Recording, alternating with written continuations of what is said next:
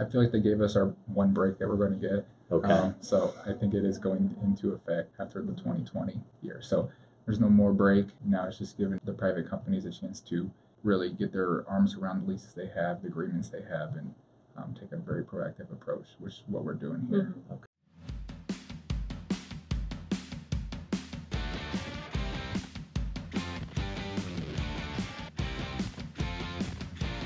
From Ray & Associates Studio, this is Unsuitable, a management financial services podcast for entrepreneurs, tenured business leaders, and others who are ready to look beyond the suit and tie culture for meaningful, measurable results. I'm Doug Hauser. Don't you just hate it when you get used to doing something one way and then something unexpected comes along and flips your world upside down? Well, that's what's happening in the world of lease accounting. While the Financial Accounting Standards Board's Accounting Standards Codification Topic 842, that's a mouthful, won't actually impact companies until 2021, as always, there are steps businesses should be taking now to prepare.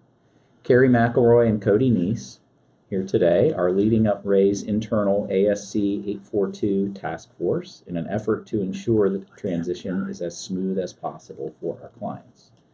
Today, the duo is going to help us understand the subject of lease accounting a little bit better while explaining why the change is taking place, how it will affect businesses, next steps, and more. Welcome to Unsuitable, Kerry and Cody. Thank you. We generally don't say 842, but 842. Okay. Good to know. See, I'm already learning something. Yes, it's glad to have you to talk about this topic. Being in the construction segment, I get this question quite a lot from clients. What's this new lease accounting standard, and why are we doing this? And of course, you can explain that. Yeah, absolutely. So I think with any standard change, what we're trying to do as a profession is to really provide transparency to our end users. Mm-hmm. With leases, it's always been a lot of it is off the books. Mm-hmm. There's a lot of long-term leases that aren't necessarily presented. So what this is doing is bringing the lease liability, both long-term on the books, but as well as recording what's called a right-of-use asset. Mm-hmm. So whether it's a building, whether it's a piece of machinery, you'll have the associated asset as well as the liability on your books. That's kind of a high level. Which makes sense, as I have been in my past career a third-party user of financial information as a banker. You know, we had clients that always tried to structure things as operating leases back in the day to keep those off the financial statements. But as you say, ultimately it is an obligation that the company still has to fulfill. So I want to see that if I'm another third-party user, right? Is that the kind of the genesis here? Definitely. You know, really showing those liabilities, what's going to be owed into the future periods, so people can make well-informed decisions. So, Cody, from your perspective, we got a sense of kind of why it's changing. How will this affect clients going forward? You know, as Kerry mentioned, you're going to have the right of use asset as well as the lease liability. Along with that, the liability will be split out between a current liability and a long-term liability, as opposed to the right of use asset, which will just be a long-term liability. So long-term asset. Right? Long-term asset, yes. So from a client's perspective, you mentioned your banking industry. Right. One impact you're going to see is potential debt covenants. Right. So you have the additional current liability without the corresponding current asset. So a lot of the biggest issue or the biggest covenant affected will be the current ratio. I would not say that's used as much anymore as maybe it was in the past, but debt to net worth ratios will be affected, and even debt service coverage ratio, which you see a little bit more, will be affected. And I know in the construction world, from my own perspective, working capital is probably one of the biggest measures that is looked at externally, either by the financing provider or the bonding company. Lots of things are determined based on a multiple of working capital. And as you say, if I all of a sudden have now a current liability and no corresponding current asset, that can change that. So the best practice would be have those conversations with those users, right? Yeah, definitely. I mean, your operations aren't changing. The way you're doing business isn't changing. So being upfront with your lending institutions, having those conversations now, I mean, you're going to be better off a year from now when Yeah. that first quarterly covenant comes along. Now this goes into effect, if I'm right, is it for any fiscal year after 12/15/20? Is that correct? Yes. We were very fortunate as a Mhm. lease team a few months ago. The FASB did extend that deadline. Okay. Just due to all the work that's involved with the smaller businesses, a lot of feedback from public companies and the resources that they've had to use in order to implement the standard. So they really listened and pushed back the implementation dates. Good. So although there's an extra year, it's a lot of work. That's pulling out your contracts. It's looking at your lease agreements, but also looking at contracts that may have embedded leases in it. Okay. Doing that analysis, finding a way, putting new processes in. Mm. So it's just not a quick, Yeah. we'll get this done in a month and we're good to go. Yeah. You really got to consider what all you need to do. Not that simple. So you mentioned like embedded leases and examining current contracts. So Cody, what do you say would be like best practices in terms of trying to go through all that? Do you start working with your CPA now to understand those things? Yeah, absolutely. We recommend, I guess there's a couple part process. The first part is, your standard leases, your maybe buildings, vehicles, equipment, kind of get those listed out and have a good understanding of what kind of leases you all have. In addition to that, there's embedded leases, which Kerry mentioned a little bit. Is your typical, what an embedded lease is a service contract with the right of a use in that contract. An example may be if you have an IT contract, maybe there's a server dedicated for your company at a data hub. So therefore, that you are actually leasing this tangible asset associated with it in that service contract. Okay. So after you kind of go through all your contracts, your leases and your contracts, there's some assumptions that are going to have to be made as well in terms of getting all the key information needed to record the liability. And some of those assumptions may be lease term. For example, you're on a year-to-year lease, but you expect to be in this building for another 10 years. Right. So management's assumption is that it's going to be a 10-year lease liability. So those are assumptions that need to be made up front, and getting that information early on and working with your CPAs is going to make the whole transition a lot easier. So even though you might, as you say, have an agreement that doesn't specify that, if for all intents and purposes and in practice, there's no easy way to just exit that building tomorrow. So you've got to essentially assume that it's a little bit different than what's stated. It's going to economically disrupt the business, and that's also a consideration when recording leases. Okay. Now, if I think through, okay, how do I then value these assets? So I have a right of use asset. You mentioned like if I'm part of a data hub or something, but yet I have all this stuff up in the cloud. So how do I value that? I mean, how do you go about doing that? The value is really based on the present value of the payments. So I know we don't have a whiteboard or a spreadsheet in front of us. Yeah. But one of the things that we've found out in doing this process of researching and finding ways for our clients to easily do this process, there are software solutions out there.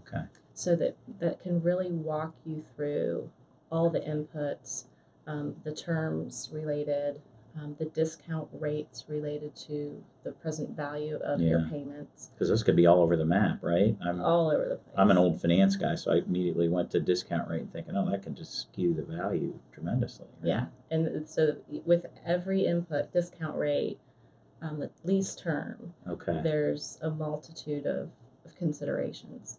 And so working with your CPA, finding a solution can help really simplify that process.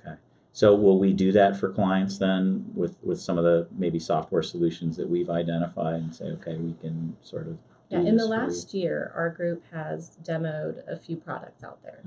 So we've demoed a few from a client-facing perspective, but we've also demoed one that we've settled on from a firm-facing perspective that will allow us to provide an additional service to our clients. Now, what about, Cody, can you talk a little bit about disclosures in the financial statements? Because that's, again, one of the first things you always go to. What are the disclosures and footnotes? Is that different, or what do we going to see there? Absolutely. So with every new accounting standard, there's another page of footnotes to add into the financial statements. So, yeah, the disclosures will be a little more detail on the type of leases, the information that Kerry mentioned, the lease terms, the discount rate, or used by the company.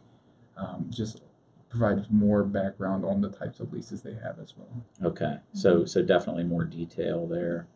Our clients are all privately held. We deal with privately held companies of all sizes, a lot of closely held family businesses on the smaller side, and some quite larger, complex operations too. Are there differences that we see in terms of like materiality with regard to these disclosures and things like that? Does that have an impact or not so much? It's really kind of there's always same. a materiality. We were talking earlier, and one of the examples that we've come up with a group, I mean, you can imagine, let's just say, I have a manufacturing facility with multiple buildings in an area, and so I just lease a golf cart to roam around. Well, that lease is most likely going to be immaterial to that facility. Well, you take a country club who has 150 golf carts. Right. Then they lease all of them. Well, that's going to be a materiality consideration for them. So even if it's the same type of lease, it can be completely two different conclusions for two different clients. What about, you tend to see folks go to the other side too, the potential for quote unquote gaming the system. Are you seeing any discussion there? Yes. What insight can you provide there, Kerry? So one of the things that I had been asked, that there are a few considerations or exclusions. So if you can determine that your lease is month to month or it's less than 12 months, you can just short-term lease and you don't have to record it. Okay. So they get the question, well, what if I can make my 20-year lease month to month? Well, is your intention month to month? Is your intention 20 years? So you're looking at that complete lease term rather than what's necessarily written out in the agreement. Okay. What's the intent? Are you going to renew? And then you mentioned earlier the economic impact. Could they really exit that arrangement without some economic hindrance? Yeah. So that's a big part of it too. Yeah. I mean, if it's going to cost you a material amount of money to relocate your manufacturing facility or to relocate your corporate offices, then you've got to consider that. You probably won't be exiting that lease anytime soon. And now, Cody, have you seen anything? I know we have lots of clients in different industries that have vehicle fleets, whether it's service repair or just for their folks to get out to different locations or things like that. Is there anything that you're aware of that you've seen with regard to how maybe vehicle fleets are arranged, those types of leasing arrangements, anything like that? Yes, there is. There's it's called a portfolio approach. Okay. Portfolio approach. Basically, like assets under the same type, like you mentioned, the vehicles, if they're all under the same terms, you can calculate a liability for that specific portfolio of assets. Okay. So it does save some work on, as opposed to entering 1,000 cars. Right. Individually, you can take an approach where you add one asset for the entire fleet of vehicles. So it would be beneficial to, if I'm a business owner, it'd be beneficial to me to have those under one type of program, as it were, rather than have all these separate individual lease terms with different things, because it would make it obviously way easier to have it all under one. Correct. Yep. So there's business considerations too, to perhaps simplifying, making things more efficient that should be considered here. Yeah. Okay. Kerry, are there any specific industries that you see more than any other being impacted here? I mean, we've talked about a lot of broad things, obviously, manufacturing, construction. What about distribution, wholesale, retail? Restaurants. I Okay. mean, you talk about your franchises. Okay. Who are going Good to have, point. leasing their property. Yeah. And definitely you're not going to be exiting that corner of that intersection anytime soon. Right. That's a great place to have your business.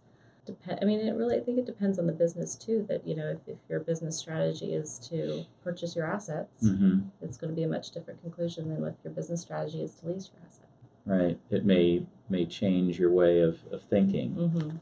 Are we seeing any noise out there in terms of For example, I think of equipment leasing companies. Are they changing the way they do business or structure contracts at all? Have either of you heard anything about stuff like that? I have not heard anything, but in some of the discussions that I've had with other firms and how they're working with their clients is an accounting change is an accounting change, and we don't want to see a business change their operations if we can handle the accounting change on the backside. Right. So you want them to be able to run their operations still as efficiently and as well as they can. And then as accountants, we'll handle the accounting changes and disclosures on the back end, but operators run your business. Do what you do. And I largely agree with you. I think of some, for example, some construction equipment rental shops that I know, some of which are very substantial, and one of their points of sale would be to try to, in essence, structure these things as operating leases for their customers so they wouldn't be put on balance sheet. Well, obviously that goes out the window. Well, and I could also see as we go back and talk about the portfolio approach. Yeah. If that was one of your sales techniques to say, hey, if you leased multiple, have you considered portfolio approach? So there you go. There's a benefit, right? Yeah. Take this whole fleet from us, and it'll make your life easier. So certainly a lot to consider there. Now this was delayed, right, a year in terms of implementation. So Cody, are you seeing anything that looks like it's going to change, or this is definitely now going to be coming for any fiscal year after 12, 15, 20? I feel like they gave us our one break that we're going to get. Okay. So I think it is going into effect after the 2020 year. So there's no more break. Now it's just giving the private companies a chance to really get their arms around the leases they have, the agreements they have, and take a very proactive approach, which is what we're doing here. Okay. Now, you talked about, obviously it's already in place for public companies, right? Yes. So we already know that, how that works. Yeah, so we are able to see the disclosures that they've already have out there. One thing related to the delay, just to add to what Cody said, is that FASB didn't say, okay, we're just delaying the lease standard, but they made a recommendation and they approved this, that I believe it's all pronouncements, it will be a 2-year gap between implementation from public companies to private companies. Oh, great. So this is really something that's going to benefit private companies in the long run to be able to see the effects on the examples from the public companies. That's great. Would have been nice to have that with revenue recognition. Sure would have. Yeah, we got on the right resource team, I think. Yeah, so. Exactly. Now I know neither of you are tax experts per se, but is there any what kind of noise are you hearing from the tax side in terms of potential impact? I mean, obviously now we could have a difference between, say, book and tax representation. What do you see? Do you have any insights into that? Any insight there? I do not think there is any difference. Okay. I think it's going to be excluded from the tax, so it's going to be adjustment on the return to remove any asset or liability. Okay. So we'll defer discussion of that for expertise, right? I know enough to be dangerous with the taxes, but again, it just points out to the fact that this stuff gets ever more complex, and you need to talk to your partners. Yeah, right? Absolutely. Involve your best people around you and make the right decisions and get the processes in place. So if I'm a business owner, where do I start? By talking to my CPA and just say, hey, can you give me some assessment as to what impact this might have on my business? Is that fair? Yeah, that's very fair. I think just start the conversation, like we said, with the delay. Don't waste that 1 year. Start it now. Then you have no surprises coming up, because like Cody said, this is not going away. And so those are the conversations we're trying to have with our clients, right? As we go through the beginning of busy season here and into the meat of that. When we're doing the field work, we want to be out there. Hey, let's think about this now. What do we do this year to help prep you for this? Yeah, start having those conversations, getting any of those lease agreements together, seeing what they may or may have not yet done. And they have a chance then this year to maybe do some things that can make it easier for them. Yeah. Right. Yeah. So we can help guide those discussions too. Yeah, absolutely. Well, thank you both for being here and providing some insight on that. Kerry, I'm sorry we don't have three tigers here for I know, us. I was a bit disappointed. Wish we did. I didn't think ahead. Well, So shout out to our favorite Granville haunt. For those of you who may know it. We'll just have to go there directly from here. Yes, later. Anyhow, if you want more business tips and insight or to hear previous episodes of Unsuitable, visit our podcast page at www.raycpa.com/podcast. Thanks for listening to this week's show. You can subscribe to Unsuitable on iTunes or wherever you like to get your podcasts, including YouTube. I'm Doug Hauser. Join us next week for another unsuitable interview from industry professionals.